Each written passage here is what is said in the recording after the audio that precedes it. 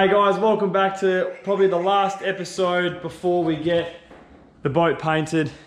We've sanded it all back. We've fiberglassed the floor. We're gonna do some flow coating. We're gonna finish the bottom and get this thing to a booth. So I hope you guys enjoy. What's the plan tonight, Billy? A bit of sanding and repairs. Sanding, all the repairs there. So we've got a couple of repairs here, repairs there. And the hatch up the front. Oh yeah, got to finish the hatch. Square it up a bit so that We squared that up. And I am going to be installing this tonight, which is a hatch for the back here, which is why I've cut this hole out. And the bilge pump is going to be living in there. So that is my job for tonight, which goes right there. Let's do this.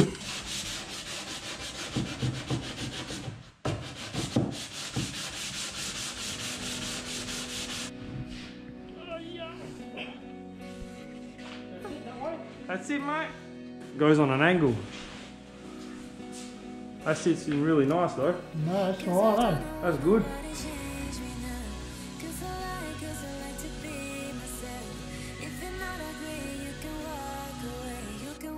So we got all sanded in there, done.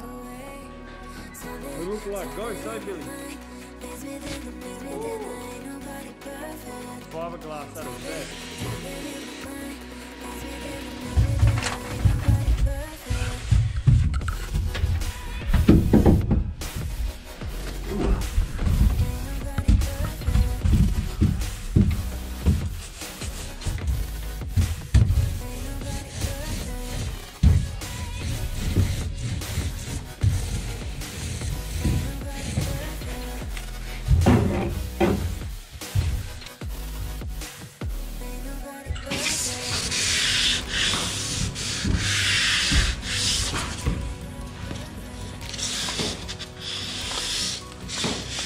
One more coat.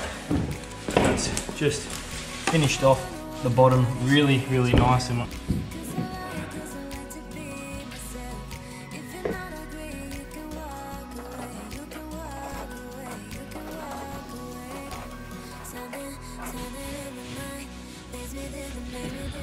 so I've left this overnight to dry. It's got 3 layers of chopped strand. This is the new cutout for the false floor that's going to be sitting on top of the tank.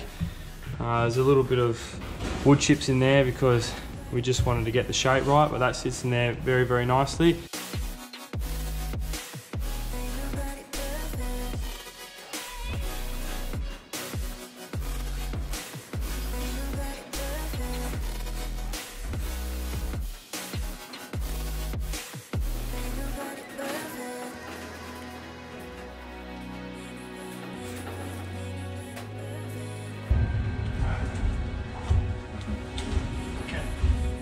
Big night inside the boat. We've got the fuel tank in now. We've got the sender, all the gauge wiring all hooked up, and I'm just doing the breather at the moment.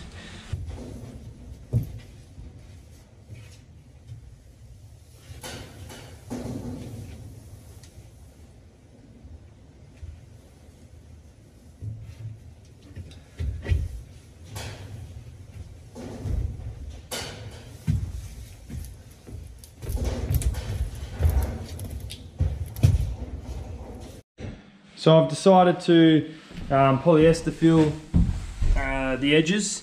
Only reason being is it's now siliconed in on the bottom. So I'm going to fill this up with some filler, and if you ever want to remove this piece, just get an angle grinder and cut down the slit, and then that should pop straight out. Beautiful. We're at the really crucial part of putting this radius in the bottom of the seating. We'll do it at the Grandmaster here. This is what you get. You get this lovely looking radius. And we're just going to make it look nice because these have just been fiberglassed in. This way.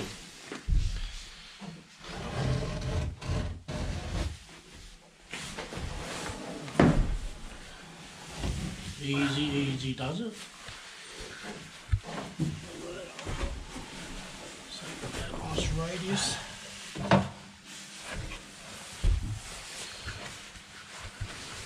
butter it up a little bit more. Oh. Bit of smoko, Billy. The Red Rooster Rippers. The Red Rooster Rippers, man. Can't go past them, mate. Alright, bit of an update. Transom's getting done now. Hatch is done. And we ran out of some masking tape, so we're gonna go get some more masking tape tomorrow, and we're gonna start masking the windows and all the sides, and we'll get a lick of epoxy on tomorrow so we can start getting that to dry. It's a little bit cold at the moment, so it'll take a good day for the epoxy to cure. Hey guys, so it's the next day, and everything that we've done in the last couple of nights is all dried up. This has turned out quite nicely. It's not perfect, but it's a lot easier to sand when the shape is 80% there. I've gave this a quick sand because this is all going to get 2-pack painted, and there was just a couple more repairs that I wanted to do on the roof and the dash, so I've just put a couple more layers of glass there because later down the track I need to cut out where my switch panel goes, so I wanted to get that nice and strong. There was a couple little holes here where the wood was exposed, so we've put some epoxy resin in there. The floor is now epoxied in, and that is not going anywhere. So unfortunately I've got something on tonight, but I will be just taping up everything that doesn't need to be painted white or painted at all, just so we can get it ready to prime it. Billy is priming it tonight, so unfortunately I can't video it, but we're going to get it ready so we can paint it this weekend, which is going to be pretty exciting stuff.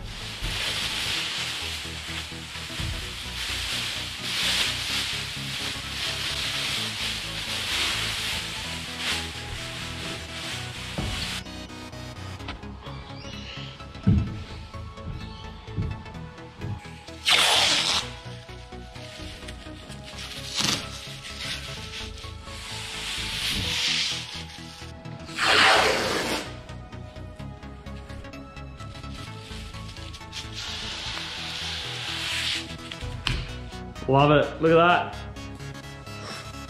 Everything is masked up, we're ready to go. So just before we do the epoxy, everything's gonna get covered up because this shit goes everywhere.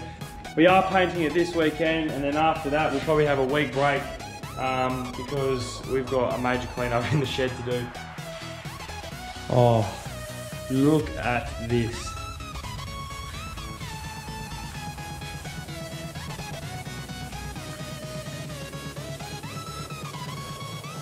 Really, really nice job. Hey guys, it's the next day, we're back. Here's the boat. This is what she's looking like at the moment. It's got a really thick layer of epoxy primer. And this is where we start all the repairs. So what's good about this is you can actually see now all the little imperfections in the boat. Where we've misbogged, where there's scratches, pinholes, all sorts of stuff. So these little holes here, and it just highlights everything, which is good. And plus the epoxy primer helps everything to stick when we paint it. So the plan is today is to get the boat on the trailer, which is pretty exciting. The reason we're doing that is we're going to actually take the trailer outside, and we're going to let the epoxy cook in the sun, put a bit of heat on it because it has been very cold in Perth lately. So we're going to do that today, and my job is to clean the shed, so it's got to be done. So we're taking everything out the shed, hosing it down, washing everything, because this here is going to a booth to get painted, and we're pretty much in the final stages of sanding down and getting it painted. So we're going to take it out, give the shed a clean, and then finish all the works outside. We're going to start sanding outside the last little bit. Can't wait to start painting it.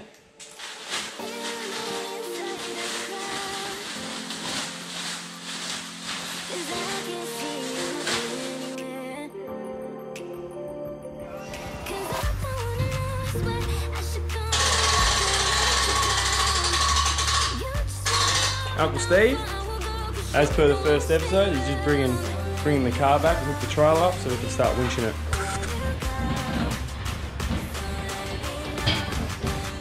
Woo!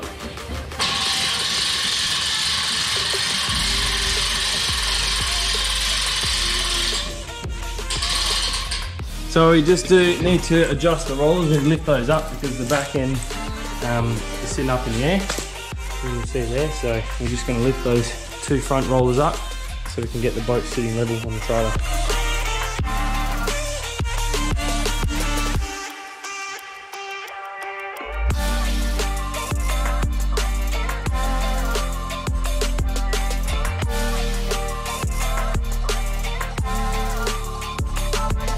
While she's out of the shed, guys, it's going to do a bit of cooking in the sun.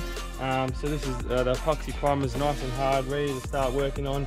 And we've got a massive clean up in the little shed. So I hope you guys enjoyed it. And the next episode is painting the beast. So I'll see you in the next one.